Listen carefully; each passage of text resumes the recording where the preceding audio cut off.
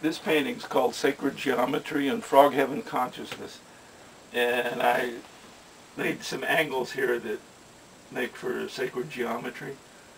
And if you look close, there's kind of a star formation. And I tried to make the whole cycle of this frog's life here, the tadpoles, the eggs, and the adult frog. And it's kind of symbolic of our consciousness, how it evolves and changes.